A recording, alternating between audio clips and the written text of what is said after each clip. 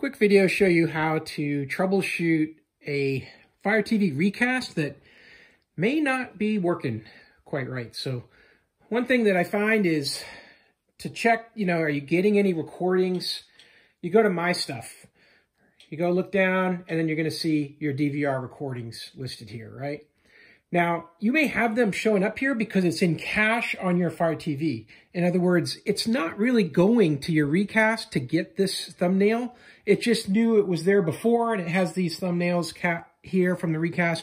But if you click them, you get a black screen, and you don't connect, and it doesn't download, and you're not watching it.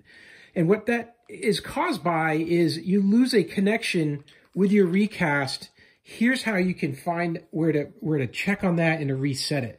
Now, what I was doing was I was rebooting my ReCast, pulling the power out of it, and restarting it, and still these end TVs that connect to it were not working. So here's what I found. Go to Settings here on the right, then go down to Live TV, because there's really no icon for ReCast. It's just a source inside of Live TV. So you click that, and you get a few basic settings here. But right here, sync sources. This is where you want to look. And now you're going to see whatever live sources you have, and the ReCast will be one of those. So when you first come into here, you'll see channel scan, DVR storage, recording options, all these different choices here. Adding external storage, and then about. This is a key. If you're getting data on the right, then you are connected to your ReCast.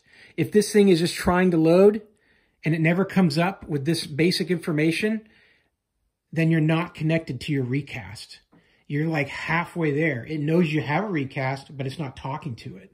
So you've got to get a reset going here.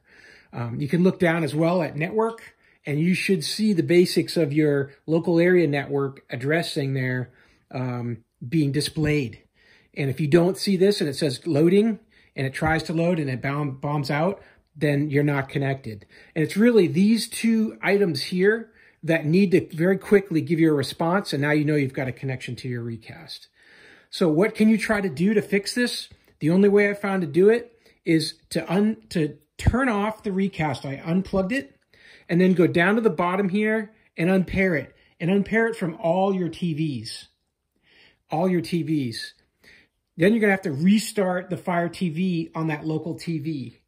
Go back, plug your ReCast back in, let it boot up, and then go around, turn on your FireTVs and go back to this section. It won't necessarily immediately pop up here, but you will see back here on sources, at some point you'll see the ReCast come back. And then you can click it, and then you can go into a little bit of a setup here to connect it and to get your channel scan done and things like that. And your original recordings, of course, will still be there because all you're doing is reconnecting.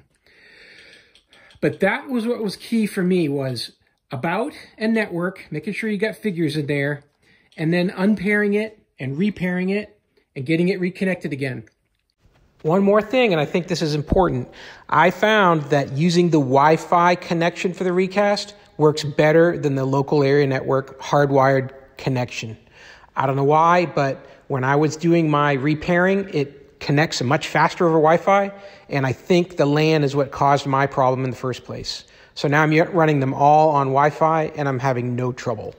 So hey, I hope this video was helpful. Hope this information was useful to you, and as always, I hope you have a great day.